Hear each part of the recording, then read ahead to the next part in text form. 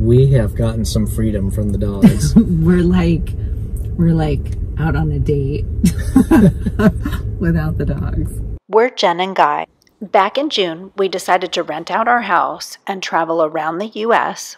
Our plan to rent monthly Airbnbs wasn't working out due to the lack of pet-friendly rentals. So last week, we decided to make the 20-hour trek home through the smoke from the Oregon and California wildfires to start building a camper van. One of the things we've been doing is we've been trying to rent vans so we can know what we want in our build. We did find Joe and Jen's van recently on Outdoorsy, and although our schedules didn't match each other so we couldn't actually rent their van, we were able to find an hour to get together.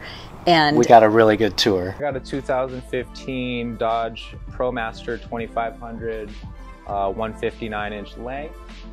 Did a full remodel on it.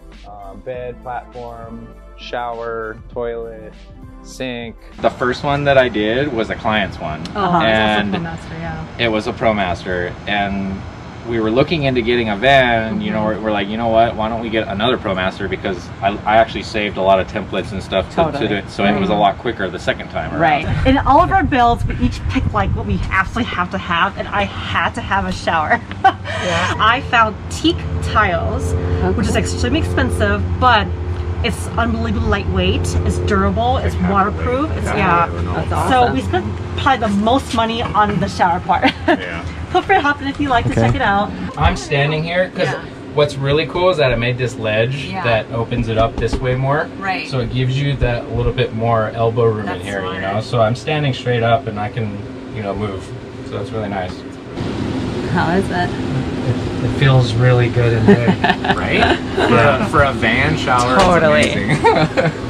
And then nice little sliding retractable door. Like, these things are really cool. Like, I love these things. Instead of like a curtain or something, you know, it's unreal. Normally in the shower, we'll keep the cassette toilet in there as well too. If we're at a campground long enough, we'll usually bring like a pop-up tent and put it in there if we want to have more space to shower. Nice deep single sink right here, and right underneath here is our hot water heater, and water pump is located underneath. So it's a 6-gallon Eco Smart mini water heater. Water pump is down there. The drainage just goes directly into my gray water tanks underneath, and I'll show you that after. Okay. Your faucet here come to do Kind of water swivel outside. out this way? Yeah. Awesome. And do you guys use that?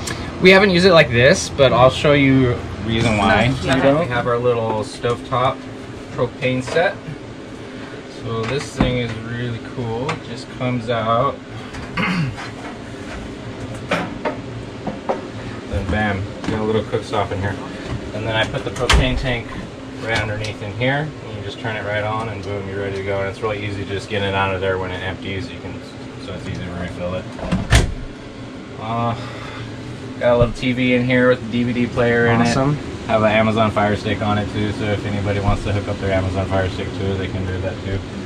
Nice full-size bed back here. The only thing I had to do back here was I actually had to cut that much off of it. With these ProMasters, the max width that you can really get out of here is just about 5'10". Yeah. The lower you go, so let's say you had the bed lower than the countertop, it would be 5'11", because like the vans, they go like that.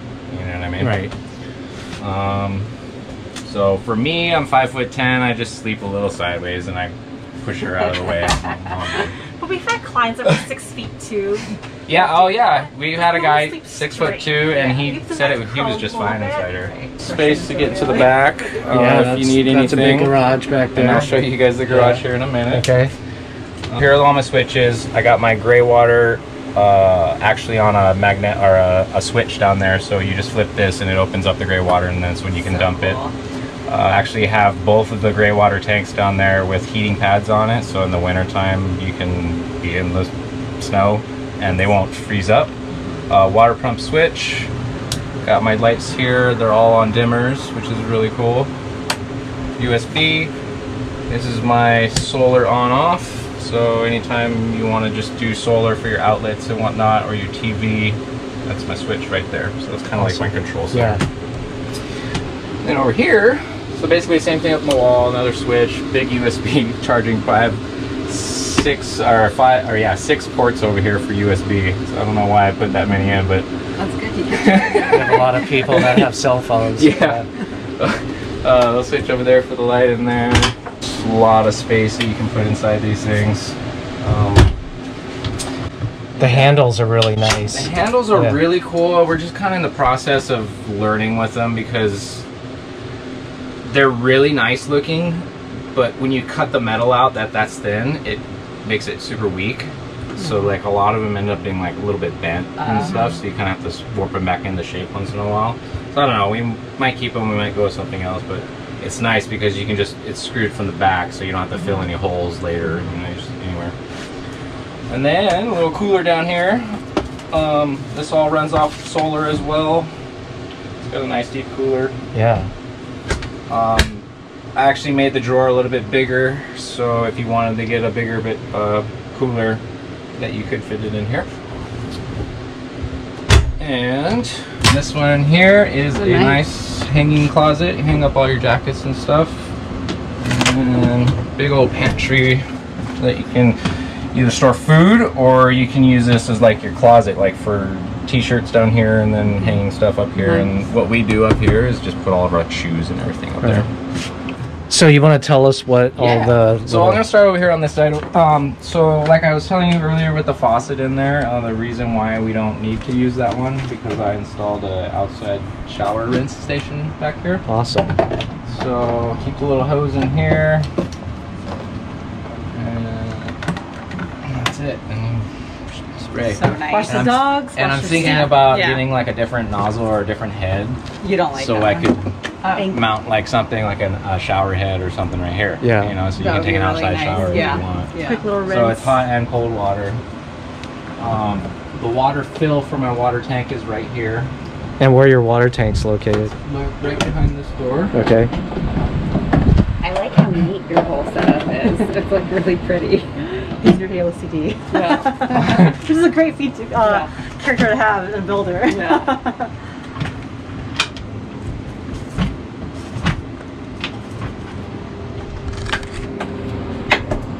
Yeah, So 20-gallon water tank in here. And 20-gallon water tank, fill station. And then to kind of offset the weight, I put all the batteries and all the electronics on this side.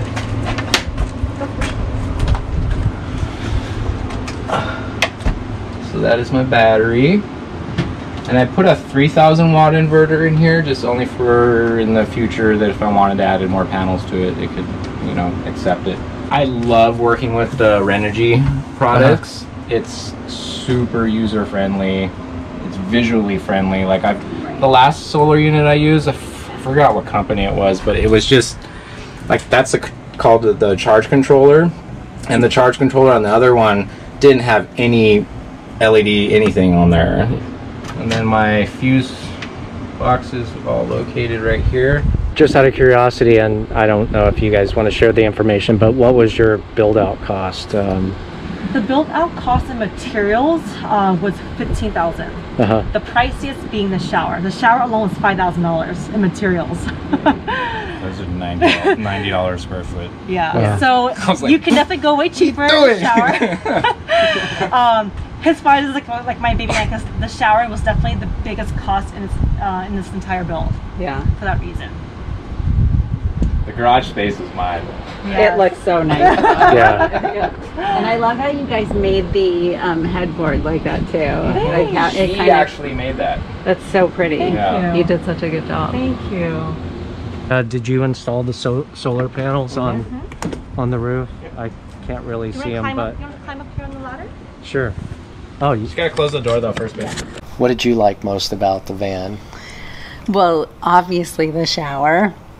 I'm really big on having a shower in the van, and it was just amazing to be able to see it up close. Didn't you feel like that too? I thought it looked really nice, and you got in there. Yeah, it fit. I fit in there really well, and I'm about 5'9", so And also, I mean, width-wise, not even just height-wise, but width-wise, you know, it was like you actually had some space in there, didn't you feel like that? Yeah, and Joe was really creative in expanding the upper area about 3.5 inches wider than the shower pan. So that you can move your arms. Yeah, that gave some arm room. Really important for girls. Maybe not people with no hair, but people with hair could really use that extra space, right? To do a little scrubbing. Yeah. Yeah, so I thought that was really cool. We loved the shower. They keep their van a little bit darker than I would like it. I know Jen really likes to have that kind of darkness while she's sleeping, which I know a lot of people love. I'm one of those people that loves to be woken up by the sun. I know that's super weird. Also, with windows, you have to sacrifice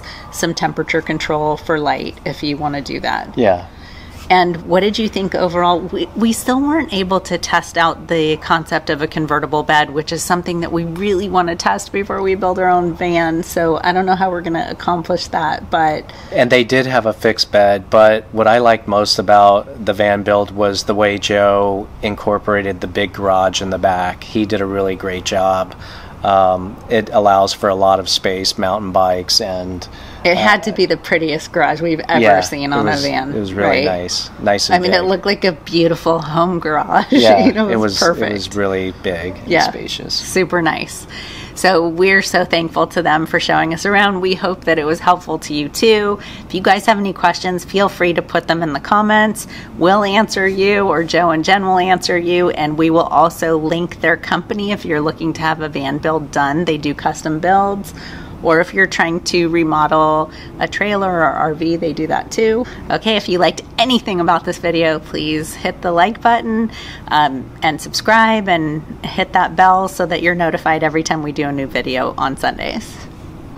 And if you're trying to do the same thing, a great place to find vans is either through Outdoorsy or RV Share. We get a lot of questions about that.